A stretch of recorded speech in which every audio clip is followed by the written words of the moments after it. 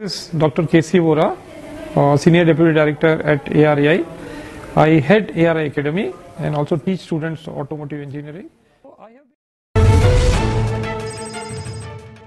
We have been supporting Skill India initiative of the government. Also, we have been supporting e-mobility initiative. Making a four-wheel drive vehicle is not an innovation. Using some gimmicks related to electronics, which is of no use to the vehicle, is not an innovation.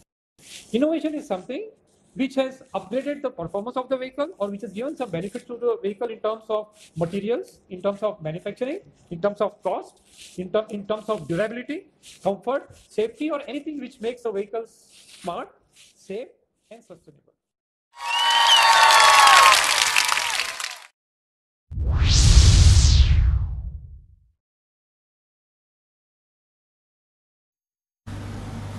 Good morning.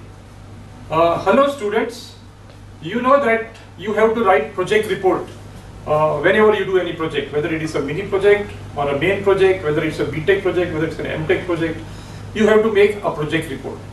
So whenever you make a project report and give it to your guide makes a lot of corrections and give it back to you. Yes, there must be some corrections left for the guide so that he feels very happy, yes, I have done the correction. So that is a trick I used to do when I was a student. But don't make so many mistakes that your guide gets fed up in giving the corrections. So how do you write a project report is what I'm going to explain you today. So whenever you write a project report, the project report has to be in an A4 size and there has to be a particular font. The font and the font size are decided by the respective college or universities. Based on this, you can. Some of the university and colleges gives a template which you can use. Otherwise, you can just use an A4 size and use the Microsoft Word. Now, what would be the index or what would be the pages in the report? So you would see that first must be a certificate, which has to be signed by your guide, by the internal examiner, by your external examiner. And then there will be a declaration in which you have to declare that whatever work you have reported in this report is all done by you. It is not taken from somewhere else, except the literature review. Then in case you want to acknowledge your faculty, your guide, your friends, your family, you can do that. In case you have taken some references, you can acknowledge those authors also. Then you have to write an abstract. The abstract must not be more than one page. It can be half a page, 3/4 page, or one page. It must give a summary of what you have done in the project. And in the last line, you must write the results. The results may be quantifiable and it must not be very vague.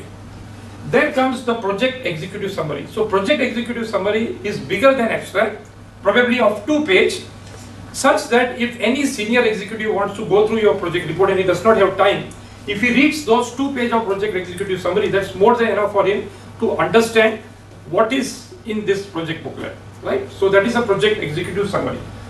Ensure that in the abstract there are no figures and no table, but in the executive summary there is at least one figure and one table, a concluding table at the end, and then what have you achieved, what was your target and what have you achieved quantitatively and qualitatively.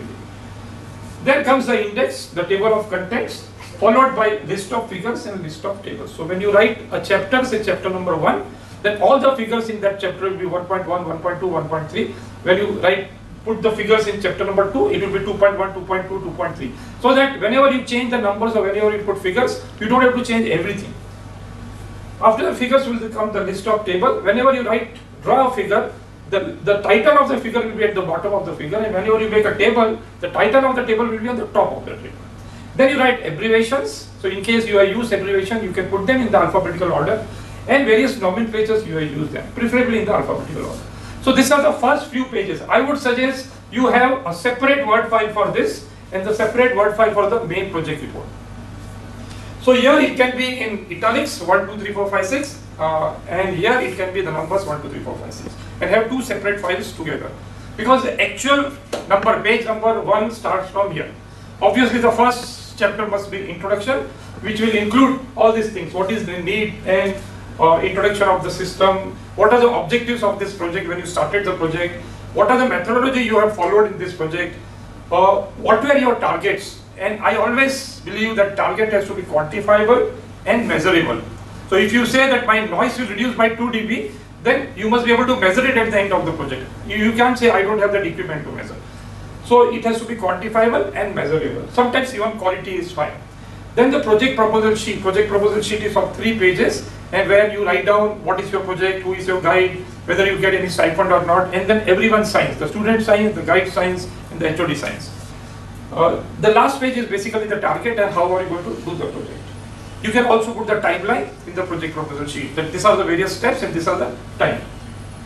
And the final is project plan. So you can make a project plan in MS Project, or there are many companies who use different methods of project plan. It can be just a simple Excel sheet also. Then you start with chapter 2. Chapter 2 is generally literature and patent review. So whatever literature you have studied, various essay papers, technical papers, books, periodicals, everything you can put in literature review. And also you must do a patent search. Since you are doing an engineering project, you must do a patent search. For example, if you want to go and see US patent, then www.uspto.com. You can check the Indian patents and all those things. Whatever is related to the title of your project or the main program of your project, everything would come in this. So once your literature, you have collected a lot of literature, collected a lot of patents which are related to your projects, put them together, say what X is doing, say what Y is doing. You don't have to say what you are doing, you have to say what others have done up till now. It's a prior art. And in that you can make a comparison table. For example, X have been able to reduce the noise by 2 dB by doing so and so. Y has been able to do this by doing so and so, and Z has been able to do it by, and then compare them all the 3 methods. So that at the end you can conclude what is the takeaway of this literature review. I will use this data in my project, I will use this method in my project, or I will do something better than that. Then comes the design of system. The project can be on 2 sides. It can be a process or it can be a design.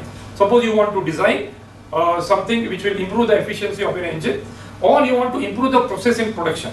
So when you improve process, then it is design of the process. When you use a product, or when you design a product or a component, then it is design of a system, sub-assembly or a component. So how do you design? You need to do a CA analysis, you need to do some design calculations, you need to decide the dimensions, you need to give tolerances. All those things will come under the design of system. Then comes modeling and analysis. Whatever you have designed, you need to validate that by some model. So you can do a C analysis, you can do a CFD analysis, you can do Pareto analysis, and there are so many methods by which you can analyze and find out how your system is. In case you want to do modeling, you need to make a model, you need to do an analysis. All those will come in this. Next comes design estimate, DVP. So whatever you have designed, you have to consider its failure mode and find out what could be the possible failure and how can you have the best design to look into it. Then also the output of the design estimate will become the input of DVP, design validation plan. What tests you will do at the end of the project to find out whether you have met all those targets or not. So once this is done, you can do further optimization. You can do design of experiments, you can do optimization of systems, you can do some experiments and find out that some more modification is required. So that is chapter 6. Chapter 7 is the actual experimentation done. So you have tested something in an engine lab or a noise and vibration lab, or you have tested on the road. All those experiments would come here, which is basically the part of the design validation plan. At the end, you have to produce DVP and R, that is design validation plan and report. Finally, you need to put all the results. So you need to discuss, analyze that I did this method of testing and these are the results, I did that method of testing and these are the results.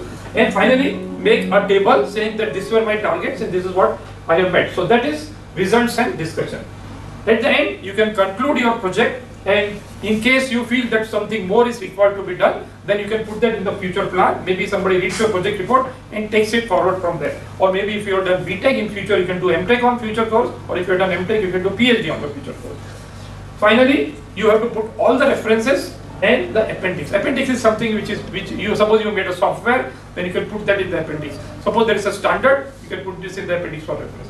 In the references, whatever you refer, you have to write the reference. The references at the end of the project report should be cross-referenced across the table, across this report serially. So if in literature review I have reference number 1, then that will become reference number 1 in the reference, and so on. So that's all how to write a project. Wish you all the best. Thank you very much.